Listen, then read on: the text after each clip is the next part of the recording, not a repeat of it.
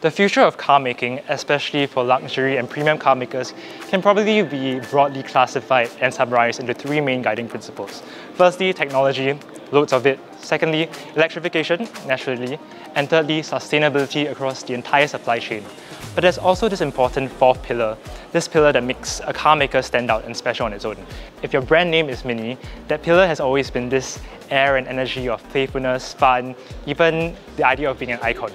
Today, we are here in Munich to get up close with two new members of the new MINI family. We're going to talk drivetrains, we're going to talk design, we're going to talk materials. So let's get into all of that. MINI is on track to becoming a fully electric brand when the 2030s swing around. While the only all-electric series production model we've gotten thus far is the MINI Electric, the brand promises that there will be many flavours of electrified go-karts in the years to come. Naturally, this will span various body styles, sizes, and performance levels. We hear even John Cooper Works models will be electrified. Our time at the preview event is giving us a chance to get up close with 2 out of 3 fully electrified models confirmed. The first of which is the iconic MINI Hatch.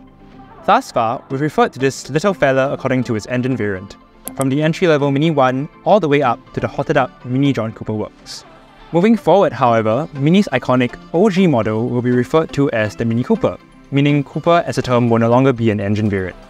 Within the new Cooper family, expect both 3-door and 5-door variants, as well as a convertible too. But back to the specific car you see in these images. This is the all-new, all-electric MINI Cooper. MINI says that among the qualities that it kept from the outgoing car were the overall facial expression and the proportions from the car's headlamps to its grille. But the new 3-door Cooper manages something else one hardly expects from a new car in today's age. It's actually 13mm shorter than its predecessor. At the same time, MINI says it still managed to extend the car's wheelbase. The car looks better proportioned from the side, with its overhangs shortened yet again and its wheels pushed even further out into the corners. As promised, new MINIs no longer use any chrome for sustainability reasons. Instead, the surround that you see on the grille is painted over in a colour-caught vibrant silver, which is meant to give it that extra glimmer. All this has been very cool thus far, but there's even more awaiting when you step in. Yet another highlight of the new MINI family is this brand new design language over here. MINI says that these 3 components altogether forms what it calls the MINI Interaction Unit, and that's made up of this steering wheel, this very revolutionary circular OLED display, as well as this control panel with, touch switches that kind of call back to previous MINI models.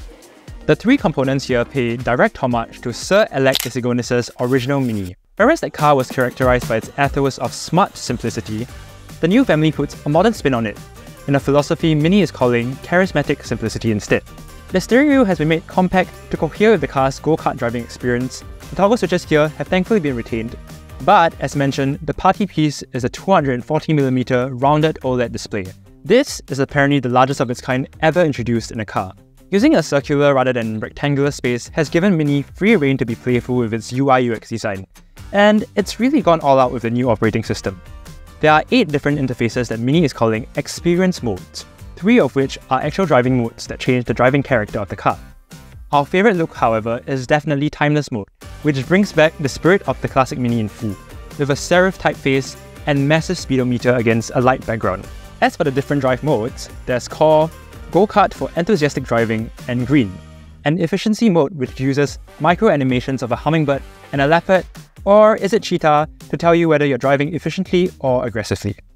And because MINI says that it's working towards sustainability as one of its key goals, it has completely eliminated the use of leather in the cabin. So these seats, even though the material feels quite leather-like, is actually not made of leather. And also on the dash, we have these fabric material to reduce the number of components used as well, which will help with recyclability as well as resource efficiency. It's also integrated these very nice design accents to give the car a bit more pop, even though it's the same material. Then, for added visual variation, a cleverly hidden projector can cast different projection patterns on the dashboard. Very briefly, in terms of power, the car that we're taking a look at specifically here is the more powerful electric variant, known as the Cooper SE. A single motor here will produce 215 brake horsepower, while the hatch will be powered by a 54.2 kWh battery too. MINI says that the 2 new all-electric variants of the Cooper will boast a range of between 300 to 400 km, which is far more than the 200-ish km we get on today's MINI Electric. Now, let's talk the MINI Countryman. MINI is really positioning this more as a crossover SUV, and in contrast to the Cooper, you can already feel that this is more rugged with the use of rectangular and square shapes to give it more muscularity. One interesting fact, the taillights behind have been made narrower so as to accommodate the Countryman badging on the tailgate. But perhaps the most significant thing you should know is that this is also the largest Countryman we've gotten from MINI yet. Over its predecessor, the car's length has increased by 140mm and its height by 60mm. Now, the decision to grow the Countryman again may sound controversial, but MINI says that it wants to offer those who love the brand a truly practical and spacious car, one that will last families through different generations. Expect more boot space and passenger space too. Inside the new MINI Countryman as well, MINI has tried to distinguish this model from the one that we've just talked about. So the same theme of, vertical, squarish accent continues even on the aircon vents. If we're talking about the side door handles, these are squarish and vertical as well. And of course, you get a lot more space inside because this is generally just a bigger car. As for powertrains, once again, the electric range will start with the Countryman E, in which a single motor produces 188 brake horsepower. Once again, the car that we have here is the more powerful variant, the Countryman SE. This will be the brand's first all-electric, all-wheel drive vehicle, mustering out a total of 308 brake horsepower. A 64.7 kWh battery pack on both variants promises a rated range of around 450 km too. Still, fret not if you're not ready for the electric switch yet. Combustion-powered variants of both the MINI Cooper and MINI Countryman will still be made available, with the Countryman even having a diesel powertrain in certain markets. By now you may be thinking, wait, didn't you mention 3 fully electric models?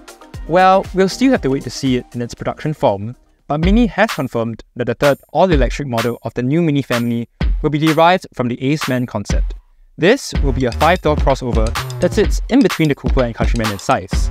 Unlike those cars, however, this will be a purely electric model without combustion-powered variants offered. Alright guys, so that was a very quick run through of our time with the 2 new stars of the MINI family. What do you guys think of this new ethos of charismatic simplicity as well as digitalization? Let us know in the comments. Don't forget to hit the like, share and subscribe buttons if you enjoyed this video, and also follow us on TikTok for more. For now, I'll leave you guys with a digital ambassador that I'm sure you'll be seeing very much more often in the future. Bye! And bye Spike!